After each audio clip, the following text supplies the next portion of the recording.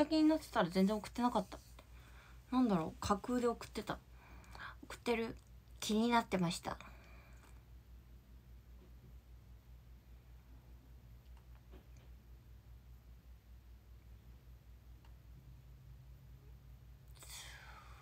というわけでちょっと間空きましたね。公演がありました。この期間は舞台が終わってすぐ公演が2公演あった日と、そう、カウントダウン TV もありました。19日にはカウントダウン TV があって、で21日にも公演がありました。1週間 AKB 尽くしの1週間っていう感じでございましたが、皆さんね、現地に来てくれた方、公演の劇場に来てくれた方もいると思うしね、来れなくてオンデマとか VR とかで見てくれた方もいると思うし、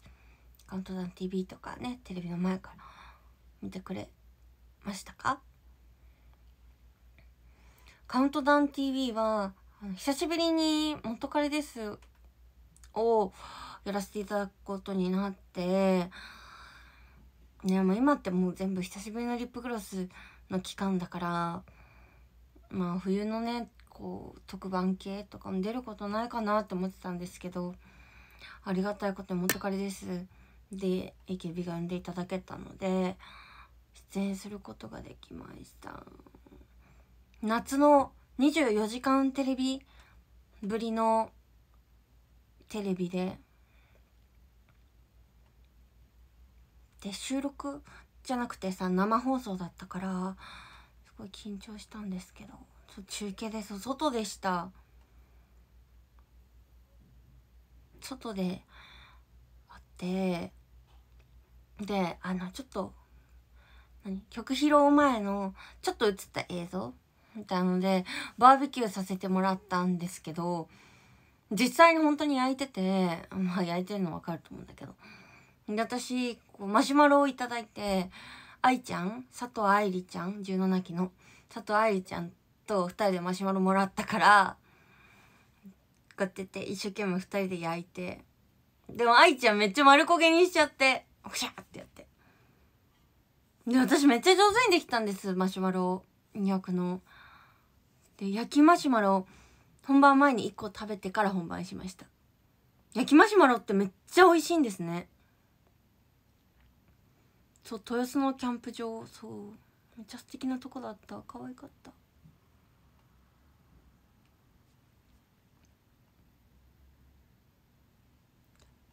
めっちゃむずくて、なんかね着火すんの、マシュマロにマシュマロに火がボーってくるから、すごいこうやってもうまいこと火加減でやんなきゃいけないんだけど、で初めてかな、なんかマシュマロ食べてめっちゃ美味しかった美味しかったそうなんかね、そういう楽しいこともさせてもらえて、っていうのもロケだからさ、なんかスタジオとかだとねできないようなことを、なんかこういうのがあるの AKB さんだけですって言っていらして、スタッフさんがすごくありがたいなって思って、こんななんかさ使われるのはさちょっとの時間じゃないですか、ちょっとの時間だったじゃないですか、3秒だったんですけど、その3秒のためにこんなにテレビの方がなんか美味しそうなご飯をバーベキューセット準備してくださって、マジですごくありがたいことだなって思いました。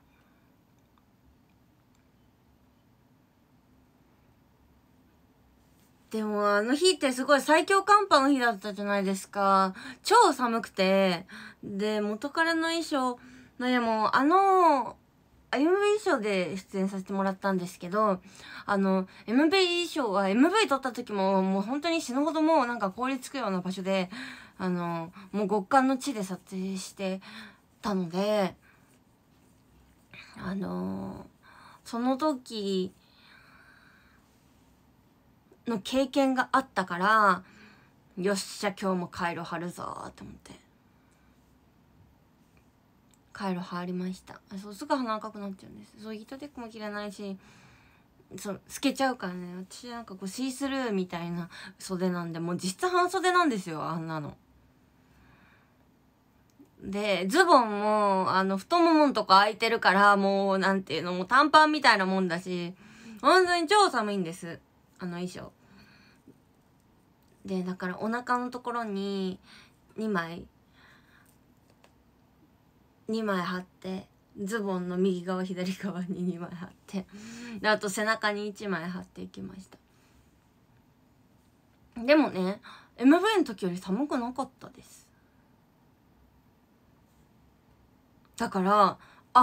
まだこれ以上に寒くなるんだって思って、それになんか凍えた。その事実にまだ今のこんな寒さなんて序の口なんだなって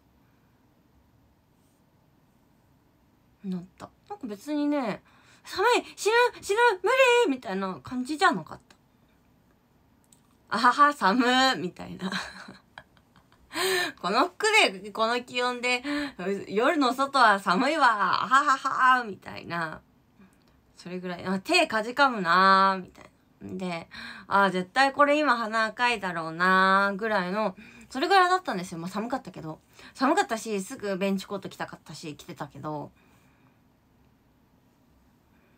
だって MV 撮影の時私10個カイロ使ってたんですよ。10個カイロ使ってても寒かったからね。もうなんか寒くて動けないみたいな、そういうレベルだったわけ。もうだから早く踊りたいみたいな、寒いから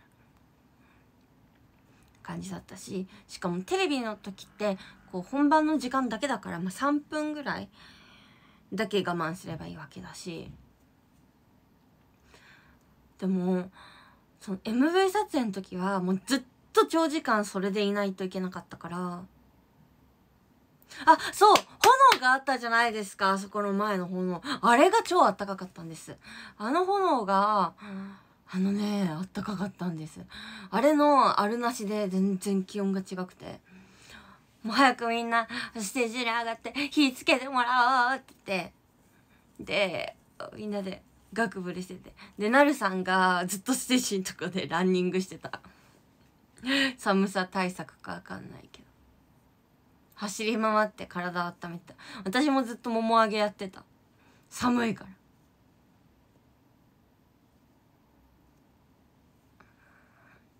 そう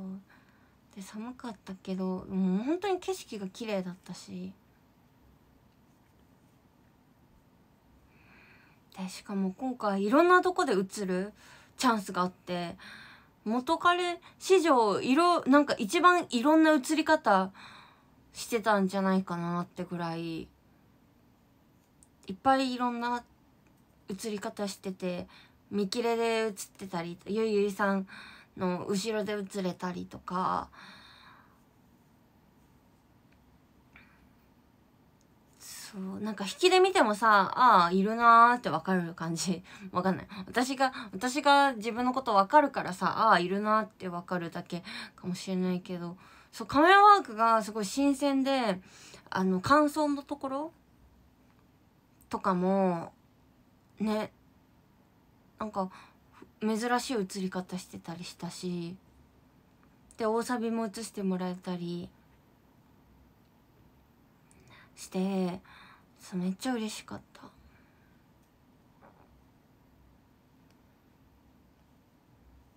だから今日映れるかなーって思ってたけど、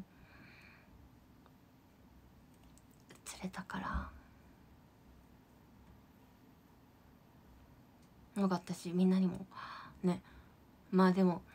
にしてもね、動体視力が試されるよね、あの曲っていっぱい映ってた方だけどさ、そうみんなはさ、普段ね鍛えられてるからさ、なあみんってね、みんなもうこの曲ポジション覚えてくれてるしさ、なんとなくこの辺で映るとかさわかるじゃないですか。でなかなかに動体視力が必要ですよねって改めて思った。みんなすごいなって思って、この速さでみんな私が映ったとこ全部洗い出せるじゃないですか。こことこことこことこことここでしょみたいな、マジですごいと思う。だってそれをさ1回でさ1回見ただけでさナミンってわかるわけじゃん。テレビってまあもちろん録画してくれててさ何回もね見てくれる方もいると思うけど、基本はさもうそうやってパーって流れてさって感じで、うちらっていうか私はさこう一回さこうカメリハとかやってさもう何回か映像見てはいここはいここはいここってさ覚えたりとかすんのにさ、みんなマジですごいなって。めっちゃ映ってました。私元カレの中でかなり1位2位を争うぐらいにカウントダウン TV 映れたんじゃないかなっていうか、カウントダウン TV さんすごい端っこを映してくれるんですよ。初披露の時もいっぱい映していただけたりとか、カウントダウン TV さんは後ろのメンバーにも優しい後ろの方ちゃんとね来てくださるカメラ。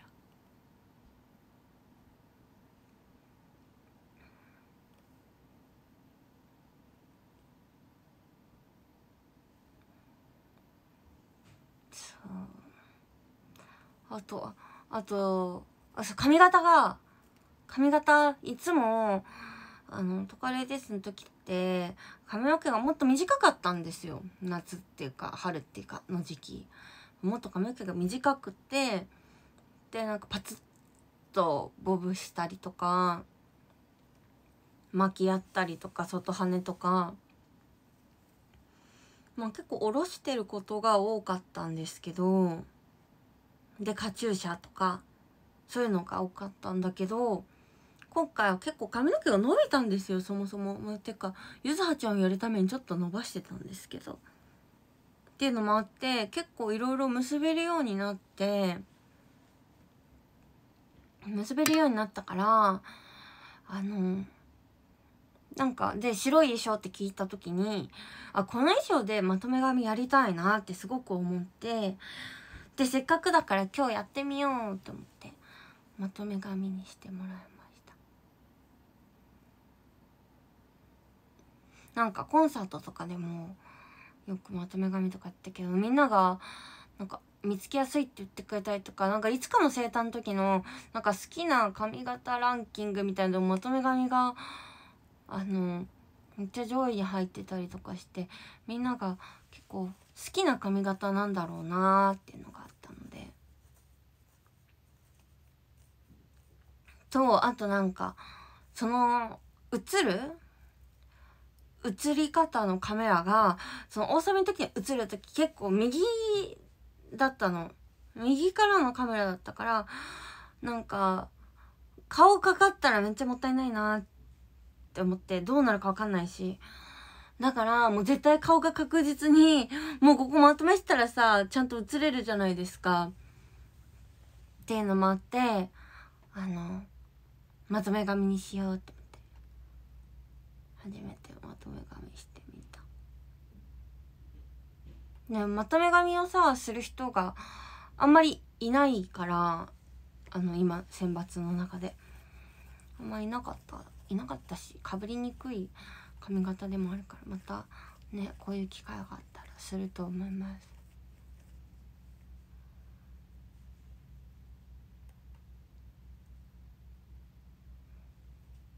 そう、あとびっくりしたのがリエラの青山なぎちゃんが見てくれてて、でインスタにコメントしてくれてびっくりしました。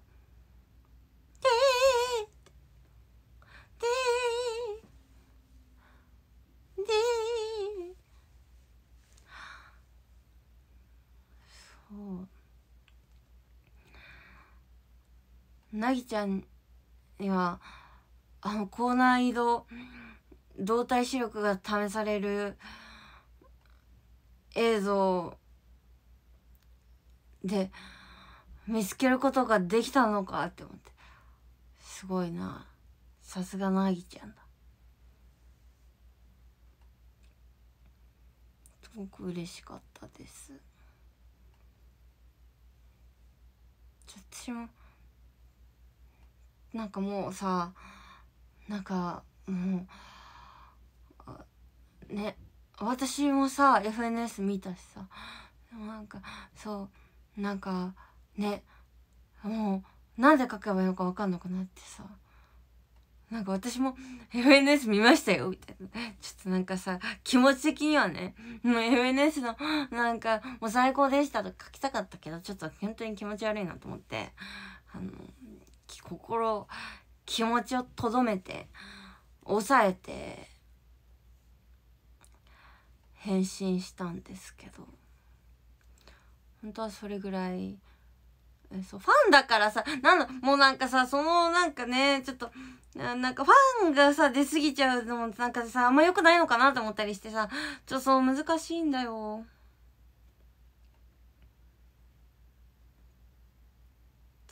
そう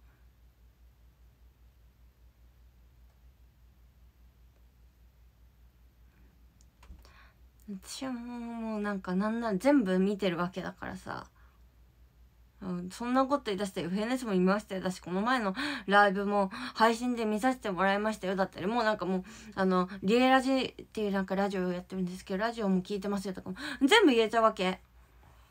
なっこなぎラジオ聞いてますとか、もうなんかもう止まんないわけ全部私はリエラが好きだからさ、全部見てるからさ、そうちょっとなんか惹かれそうだなと思って、やめとこうやめとこう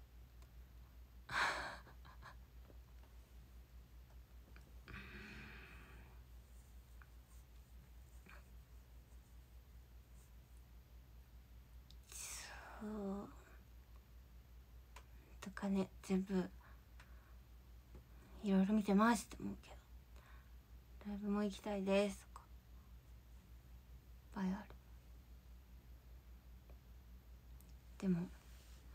ね、またいつかお会いできた時にね、お話できたらいいなって思います。そういう機会があったら。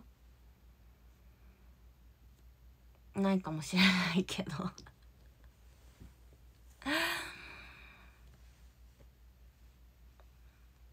ねえ、あとあれですよ、今日のお昼に更新されたんですけど、スクールアイドルミュージカルのゆずはちゃんのアイコンが配布されたんですけど、皆さん見ました？私のツイッター見ました？私のツイッター見ました？スクールアイドルミュージカルいいねとリツイートしましたか？いいねとリツイートした？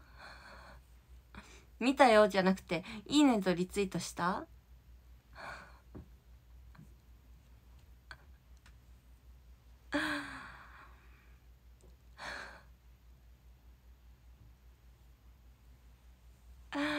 したかな？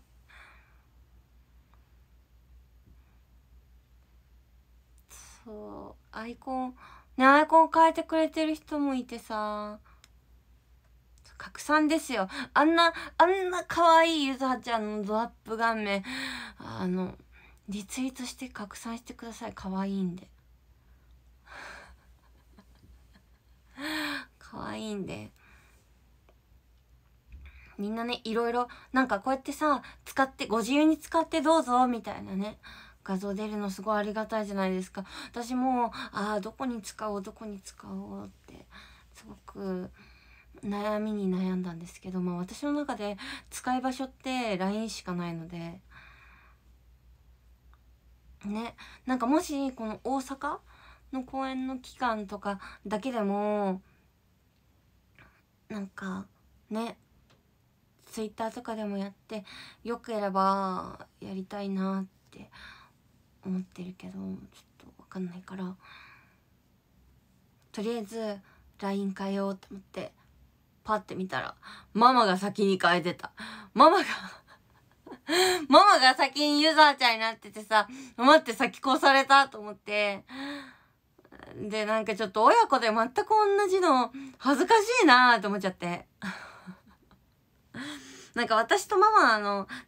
これ LINE 共通してる人ってそんな少ないんだけど、いとことかおばあちゃんおじいちゃんとかそれもなんかそういう身内系しかなんかこう LINE は繋がってないっちゃ繋がってないけど、ちょっとさ恥ずかしいじゃん。でママは普通になんかこう普通に設定してお顔となんか全部映る、なんか普通のアングル、よくみんながやってくれてるアングル、今日みんなが設定してくれてるぐらいのアングルに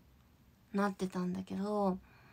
私はゆずはちゃんのお手手が好きなんです。すごくもうクリームパンのようなお手手にゆずはちゃんの全てが詰まってるんです。なんかちょっとね、なんかあれがパーじゃなくてちょっと閉じてるところがすごい良くて、だから手にしました。私の今の LINE のアイコンはゆずはちゃんの手です。手っていうか、なんかリボンのとこから手が真ん中に来るように設定しました。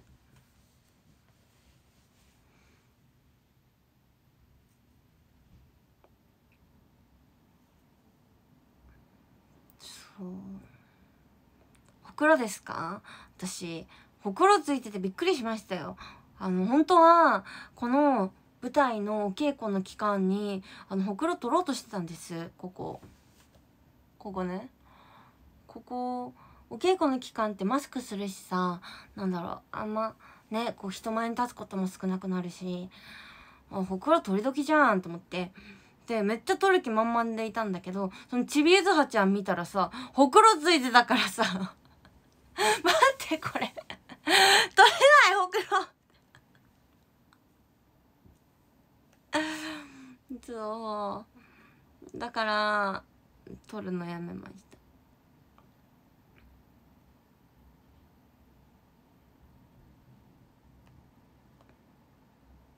そう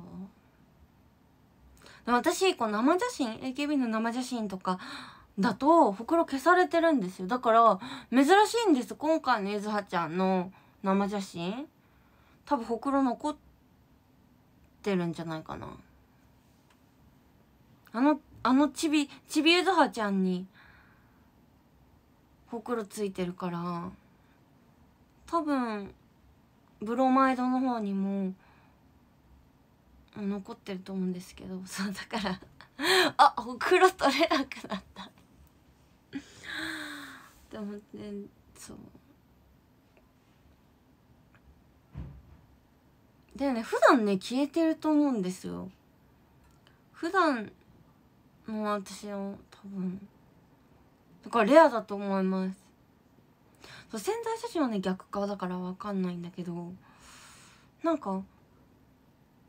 生写真で見た時にいつも消されてるよなーって思った記憶があるんですよ。とか自撮りのアプリとかで写真撮ってもほくろ消されちゃうんです、勝手にアプリにとかだったりするから、ほくろってあんま残んないんだけど、ちびゆずはちゃんがほくろあったから、もうこれはなんか取らない方がいいってことなんだなって思いました。だからこのほくろと共に生きていきます。多分10人の中で顔にほくろついてるのゆずはちゃんだけな気がする、多分ね。てなわけでフリーのねアイコンも配布されたので、いろいろと使ってもらえたら嬉しいなと思います。アイコンが埋まってるよって方だったらヘッダーにしてもいいし、なんかね、なんだろう、待ち受けホーム画面 LINE じゃない、携帯のホーム画面とか録画面とか、なんかいろんなところにつけてください。ちなみに私のそのゆずはちゃんのクリームパンになる前の LINE のアイコンは桜小路きなこちゃんの幼少期の卒アルの写真でした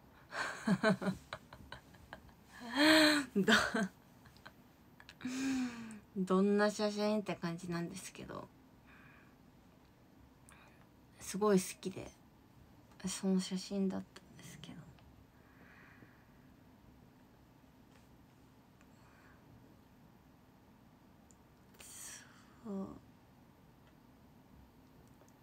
なんですけど、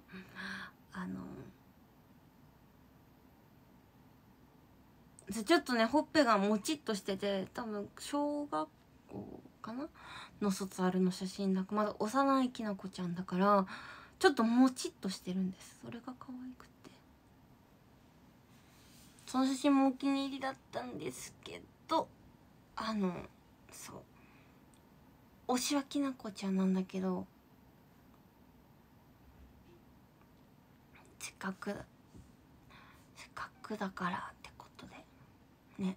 アクキも私はポーチに、お化粧ポーチにつけてます。化粧ポーチにつけたかったんだけど、ちょっとつかなくて、もう一個ポーチ持ってってて、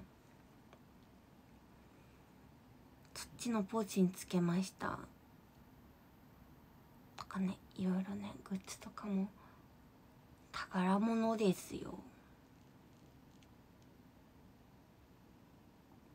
ね。大阪公演もチケット受付中なので、ぜひもう一度ゆさちゃんに会いたいとか、ゆさちゃん会ったことないけどちょっとどんなもんか見てみっかって方とかぜひ見てほしいなって思います。ラブライブシリーズが好きな方も、ラブライブシリーズわかんないんだよねみたいな方も、どっちもの方にも楽しんでいただける作品だと思うので、またね1ヶ月後になるんですけど、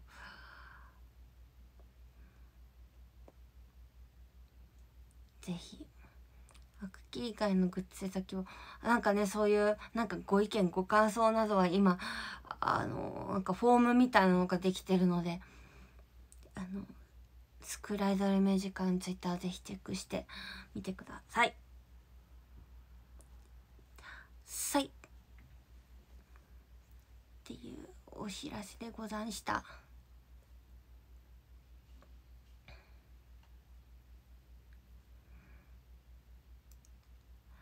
3K とか言ってくれたみんなありがとう。あとは公演もありがとうございました。マジで土曜日の公演が本当になんか内臓出そうなぐらい緊張した。なぜかもう土曜日の公演の後にはショルムしたんだっけ、あれ記憶が飛んでいる。したっけ、公演前にしかしてない、やってなかったんだ。そう土曜日ね2回公演だから、本当に昼夜通してねいろんな波推しの方が来てくれて、嬉しかったです。けどしてるらしい。18日してるって、してたって、やっぱしたよね。なんかすごい緊張したんだよねって話したような気がしたんですよね。やっぱそうだよね。私の記憶間違ってないわ。なんか夢の中でさ話したっけなーみたいなことあるし、だってさ、メール送ったのか忘れてるぐらいだからね、私。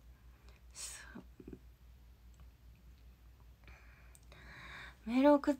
た気になってるような人だからさ、忘れるんです私。じゃあ昨日の話。昨日はですね、ゆいゆいさんが初日だったんですよ。本当に良かった。年内に間に合って。そうかも。メールとかにも書いてるからなんかね、ちょっとね、わかんなくなっちゃうんだと思う。ゆいゆいさんめっちゃ忙しくってね、今度も1月とかに舞台とかもあったりするから、年内間に合わないかなーって思ったんですけど、覚えてくださって。いやもう今回昨日逃したら多分もう2月ぐらいまでぶりになっちゃうなーって。もう2月の末、早くて2月の末とかになるだろうなっって思ってたので、本当にね忙しい中っ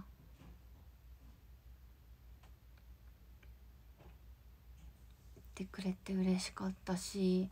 そう全員が初日18人初日迎えれまして、無事に安心してます。とにかくあ、よかったと思ってね、何かしらの形でねドル明けをやってるチーム B のメンバーをねみんなに見てもらうことができてよかったし、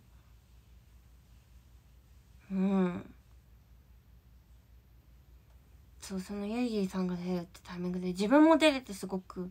嬉しかった。そうだね、くるちゃんが本当にくるちゃんナイスです。くるちゃんがねこうゆいゆいさんと同じポジションやったりしてたし、なんかもうそれこそカウントダウンの日の楽屋とかもなぎさんとも一緒のポジションだから、そうなぎさんにいっぱい聞いたりしてるゆいゆいさんとかも見てたからよかったです。無事に初日が終わって、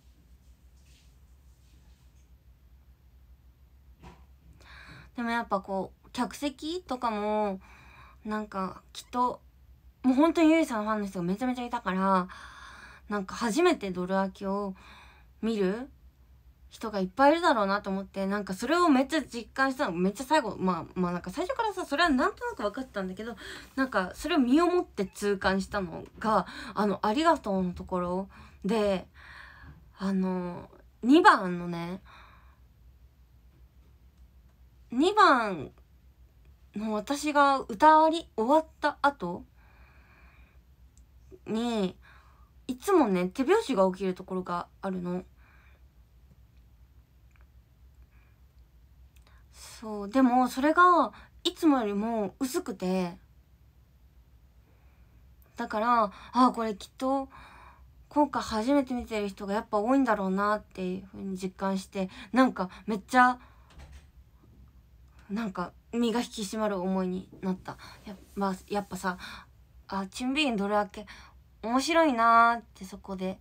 ね思ってもらいたいなーって。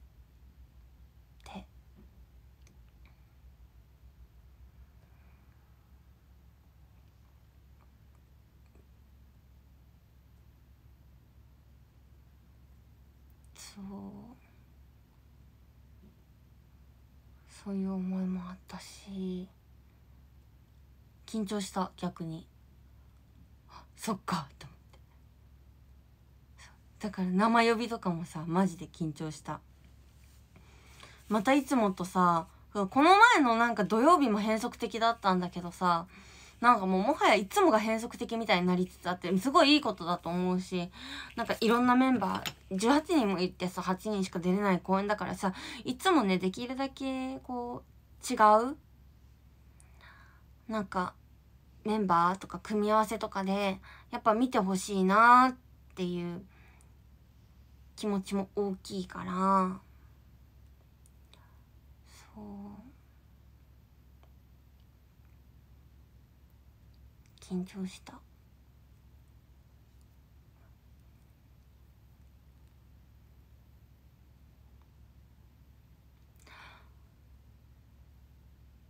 そうだな、私ゆきりんさん以外とは全員と出たってことになるよねきっとね。そうなんです。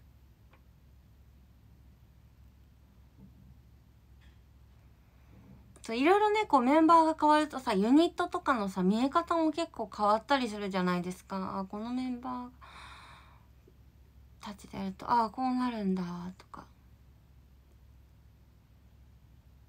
思ったりするし、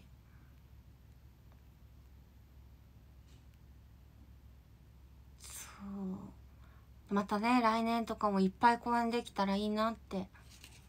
思います。本当にいろんなメンバーでやるチーム B をたくさんの人に見ていただけたら嬉しいなってでね、次の27日はかおりちゃんの卒業公演なんですよ。マジで信じられないよね。あと5日でかおりちゃんが AKB からいなくなっちゃうんだよ。怖くない？どういう現実なんだろう。怖い。だってもう1週間後なんて、もうかおりちゃんのメール取ってる人なんてさ、いきなりかおりちゃんから10通のメールが来なくなるわけでしょ、28日から。もうかおりちゃんの占いがなくなったらどう生きていけばいいの、みんな。かおりちゃんのメール取ってる人からしたら、もうかおりちゃんの占いがないとさ今日の自分の運勢がわからないって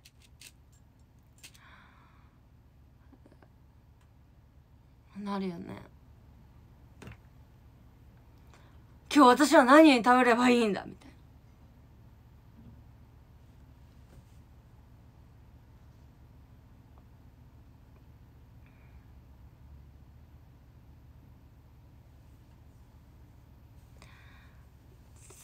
そう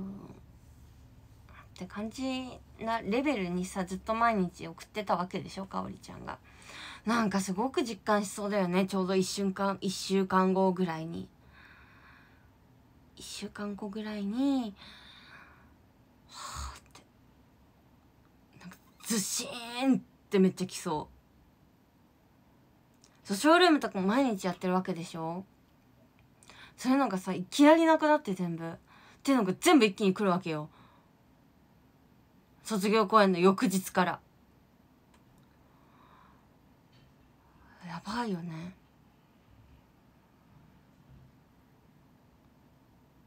信じられないです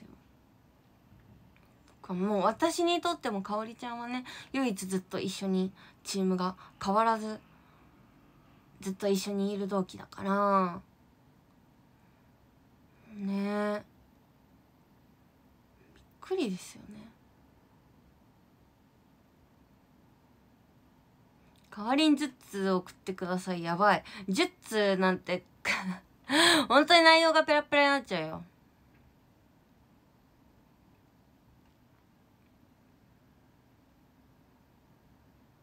わかる。なんかね、去り方がかおりちゃんっぽいよね。27日の公演泣くかな。私泣かないかもしれないよ。なんか実感がなさすぎてさ、なんかはーってしてたら終わってそう。そんなことないかな。泣いてるよね私大体。なんか大体泣いてる気がするわ。前田の卒業公演とかもさ、なんかこう駆けつけれなかったから、コロナ禍だったからね。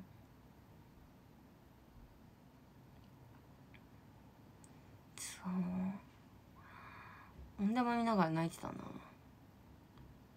舞ちゃんの卒業公演見に行ったし、あの時もなんかすごい泣けたな。泣いてたか泣かなかったかなんか覚えてないけど、めっちゃ感動したんだよね。それもそれで。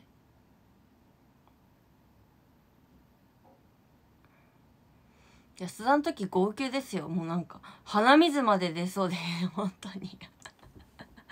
本当に本当に。かおりちゃんのモノマネもあと1回ですよ。ぶっきらぼう。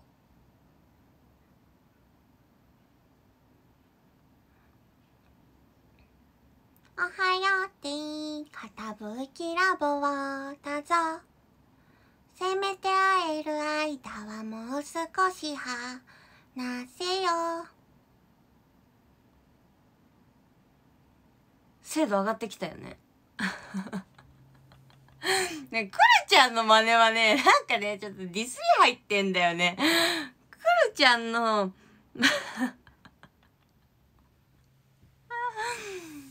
本物じゃないのよ。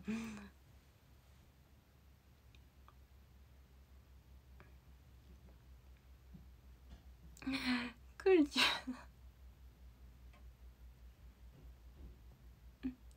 笑っちゃったわ、くるちゃんのやつ。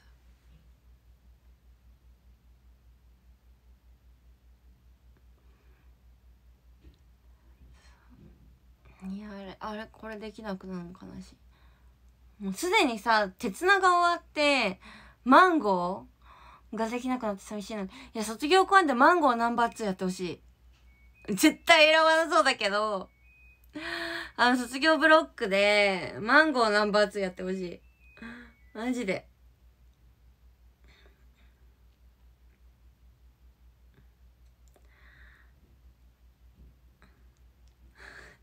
マ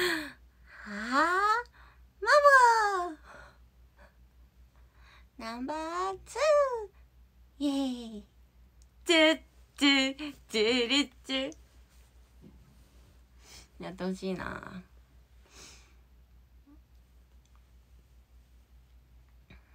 あれは可愛いんだよ。あれはね伝説だよね。いやあんなに練習しててさ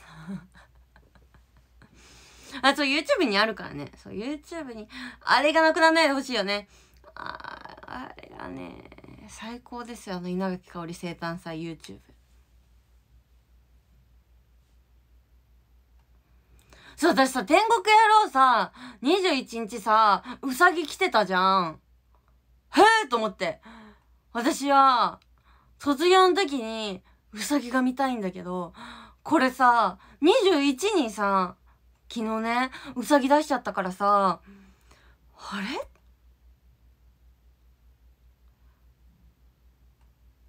れもしや最後うさぎじゃない？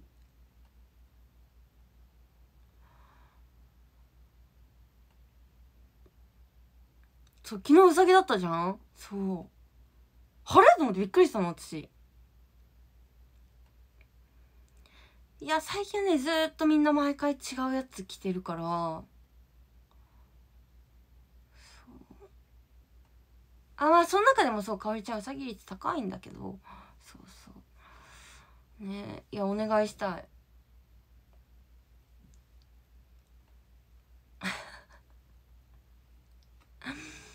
みんなもかおりちゃんのうさぎ見たいよね。卒業公演の練習やば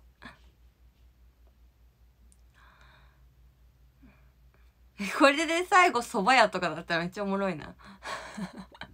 なんで最後蕎麦屋ってでも蕎麦屋もね可愛いんだよ。蕎麦屋のかおりちゃんはゴーゴーゴーゴーゴーゴーってとこの走り回るとこでちゃんとね蕎麦屋のお盆持ってこうやって走ってくれるからちょっとそれも可愛いんだけどね。蕎麦屋もちょっとねいいんだよね。そのかおりちゃんが小ネタを入れてくれるん蕎麦屋。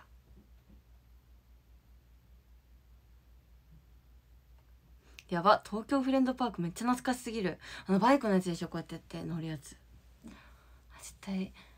かおりちゃん絶対それだ。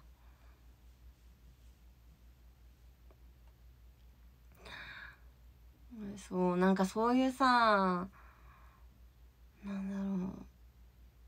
うもう全部見れなくなるわけじゃん。次で最後なわけで悲しいよね。で昨日の16期のお揃いの髪の毛はメイクさんが決めてくれて、私のライバルなんですけど、そのメイクさんはズッキー推しなんです。だから私のライバルなんですけど、推しかぶりメイクさんがいるんですけど、そのメイクさん可愛いんだよ。なんかねズッキーのサイン入りのステッカーね携帯のねケースに入れてんの。それで「ズッキーのサインですね」って言ったらなんかね生写真にもサインしてもらったし、なんかこれにもサインしてもらってとかめっちゃサインしてもらってて私そんなにズッキーのサイン持ってないぞ。もうね遅れを取ってんのすでに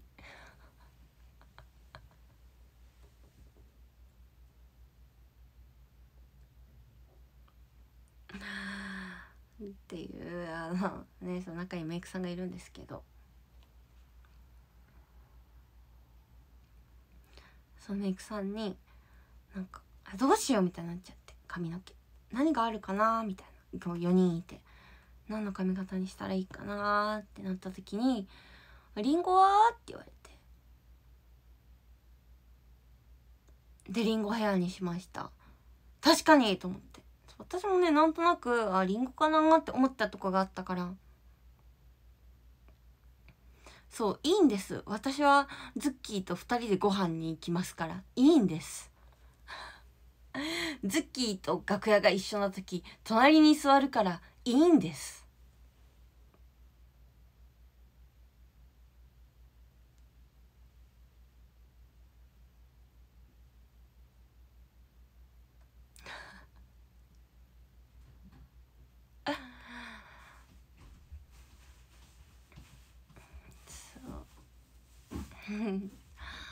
で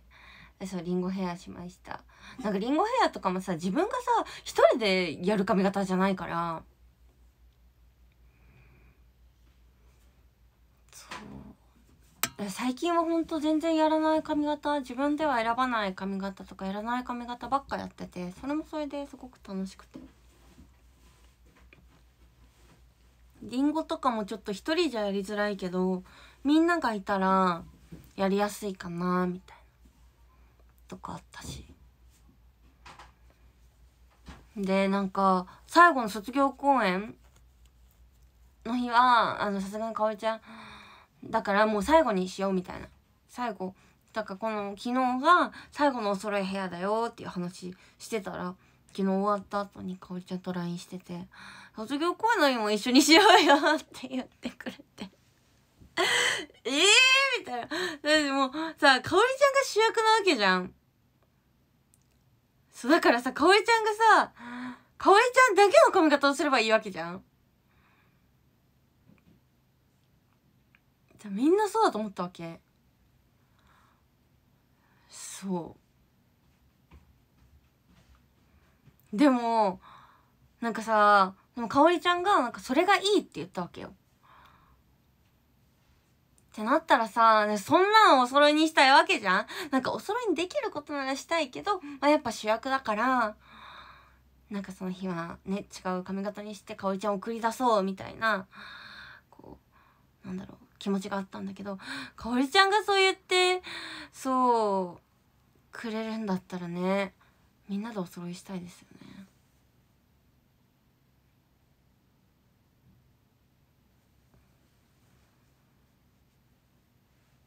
だから多分おそらく卒業公演の日もかおりちゃんとお揃いの髪型になると思います。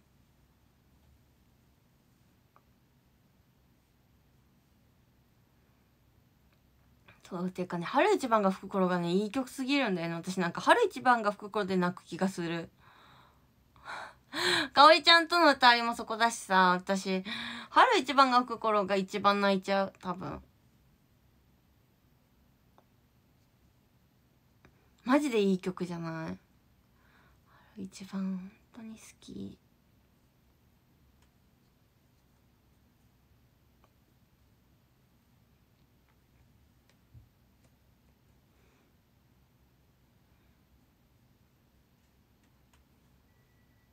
そうありがとうはちょっと私は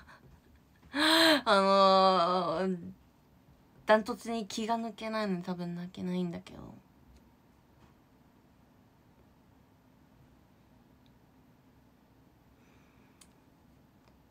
いや本当にさもうなんかすぐ泣いちゃいそう。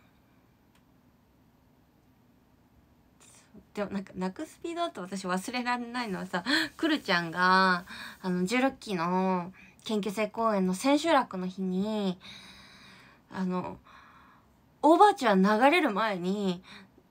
幕の中でエンジンしたのよ。それでもう号泣してて、もうなんかもう幕開いたら号泣してるわけくるちゃんでそれ最速記録があったりするから、まあなんかどこで泣いてもおかしくはないんだけど、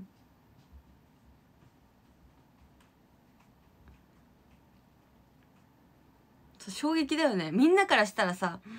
幕開いてパッて見たらさ泣いてんだよ。そうそのくるちゃんいるからね、卒業公演もね。いるかわかんないか。なんかこれで外されてたら悲しいよね。くるちゃんいないのとか、ナミいないのみたいな。完全にいる体で喋ってるけど、これでいない方が少ないですね。明日とかに出ると思いますけど、明日か明後日か、あれもう出てる出演メンバー明日ぐらいか。あ、メンバー出てる？あ、よかった。壮大なネタバレかと思ったよ。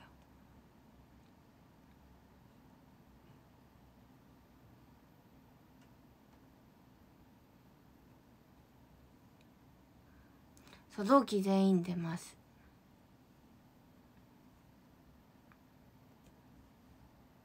あ、当落も出てんだ。おい。っ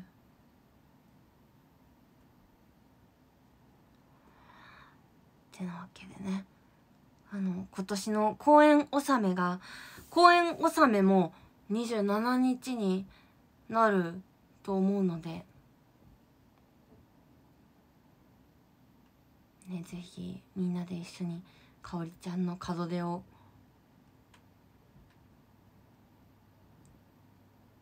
お祝いしましょう。っ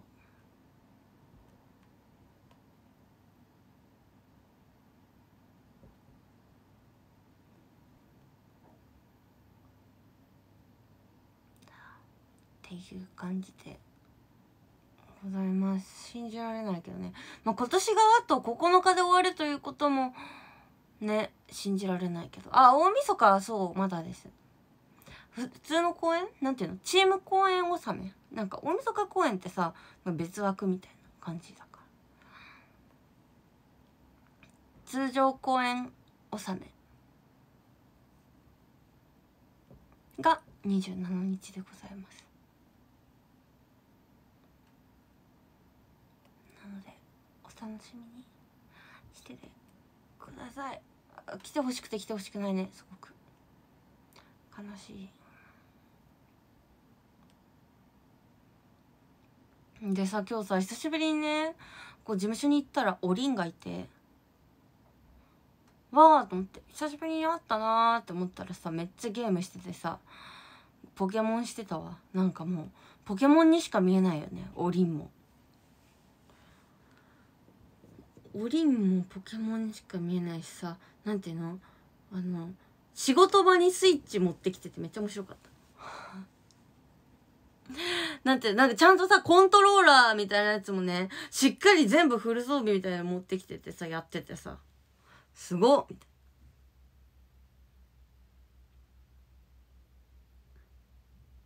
そうで、なんかポケモンってさ、サトシなんか主人公が変わるみたいななんかニュースを見て、でその話をしたの。あ、主人公変わるんだねみたいな、なんかでもまだ続くってことだからよかったねみたいな風に言ったわけよ。なんかそれで終わりじゃなくてさ、なんていうの、まだポケモンの話が続くからよかったねって思ったわけ、私は。でもなんかおりんちゃんにとってはすごく重大ななんか大事件だったっぽい。まあでもそりゃそうだよね、ずっといた主人公が変わるんだもんね。そんな20年間とかさ、なんか長い間さ共にしてきた主人公が変わるって言われたら、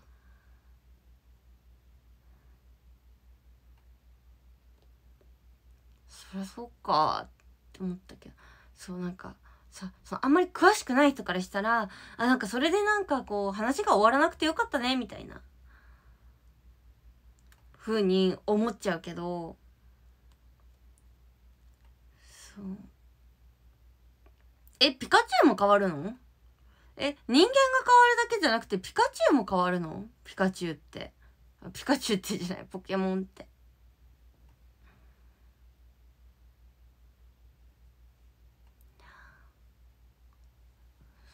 そ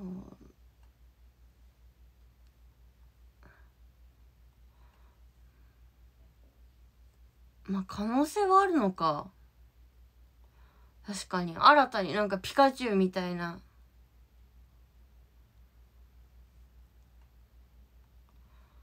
存在が出てくるわけか。まあそっか、じゃあもうなんか実質新シリーズみたいなもんだよね。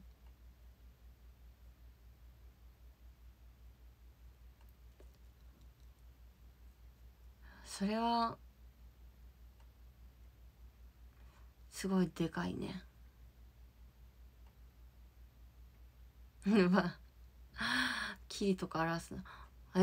あ、そうなんだ、結構変わるんだね。なるほどね。なんかちょっとさ、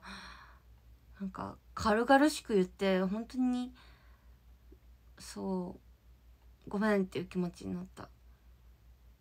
しょぼーんってしてたからさ。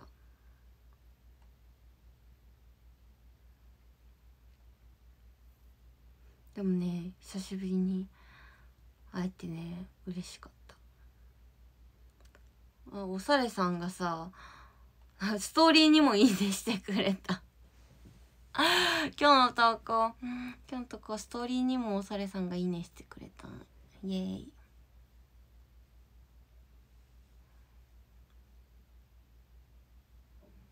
そう、おりんめっちゃポケモンの仕事してマジですごいよね。本当にすごい。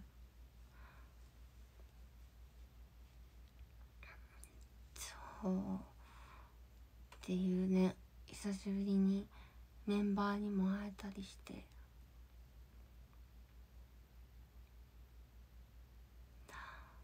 楽しい一日でございました。また今日は運命的な、なんか私好きな食べ物が増えたんです。好きな食べ物の話が増えたんですけど、芋博ね、確かに芋博の話もしてないわ。そうですけど、ちょっと食べ物の話全然してないんだけど、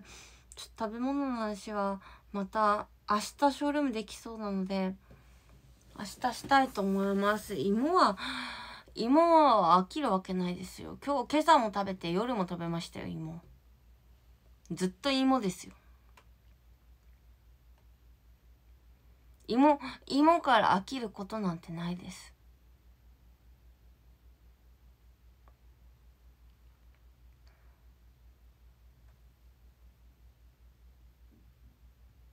そう、今ツイッターで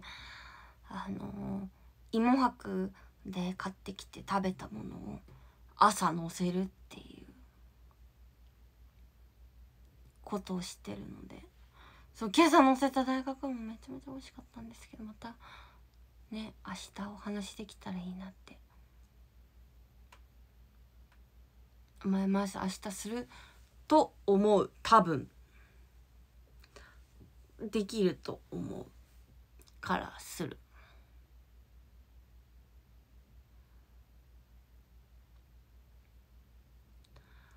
なので今日ちょっと遅かったんだけど、でも分かんないな、今日ぐらいの時間になっちゃうかもしれないし、もうちょっと早くできそうだったら早くやりたいなという気持ちもあったりっていう感じです。ちょっと久しぶりの配信でいろいろ喋ることが多くて喋ってたらご飯と食べ物の話一切しなかったやっていう珍しい配信でした。とにかくみんなはゆさちゃんのアイコンの拡散お願いしやす。そうだ、明日ラジオあるわ。そうだそうラジオがあります。大谷さんの AKB48 の忘年会ってどこだっけな。はい、ちょっと放送局忘れちゃった。放送局どこだっけ、みんなどこだっけ、放送局。 AKB48 のフライデーナイトパーティー、そう東京 FM 合ってた、東京 FM です。東京 FM さんで、夜だよね、7時半ぐらい、ちょっと7時また明日告知いたします。ちゃんとツイッターで告知します。まなかちゃんとかおりちゃんと3人で出させていただくので、その時間には絶対かぶんないように、その時間の後ぐらいでねショールームできたらいいなって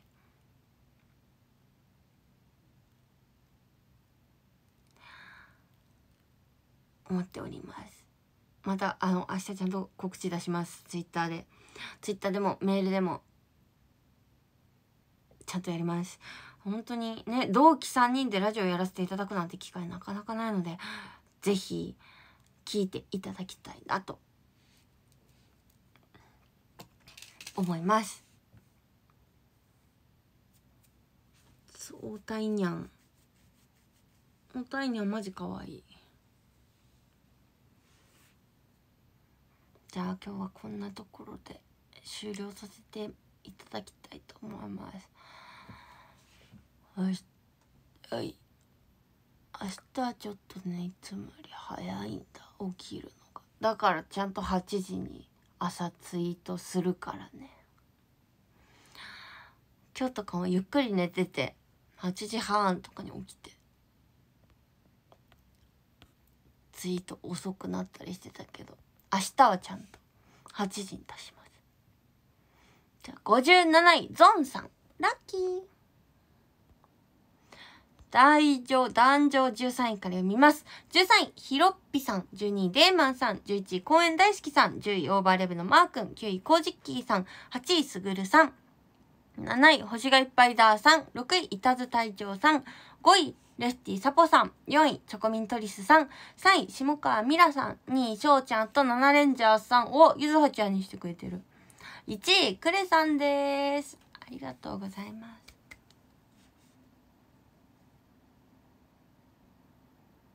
8時半早起き？いや、そんなことないよ。8時半だって8時半って小学校とかだったら8時40分から授業やったりしてるんだよ。早くないですよ。8時半に起きることの何が良くないかっていうと、朝ごはんの時間が遅くなって昼ごはんの時間まで大幅に下げなきゃいけなくなるのがちょっと不便なとこ。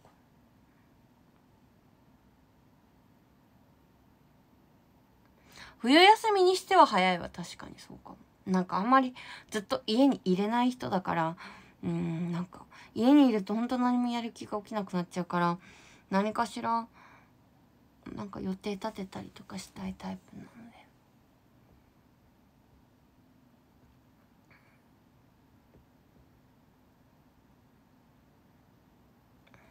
そう、なんかそっちの方が一日なんか充実したなーって、なんか楽しい気持ちで一日が終えられるんですよね。でちょっと喋りすぎました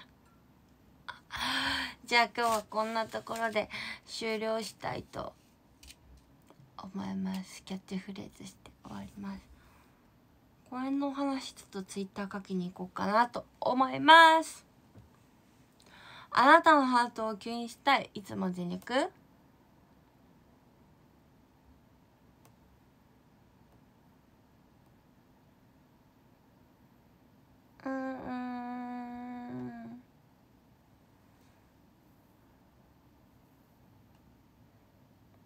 ありがとうございました。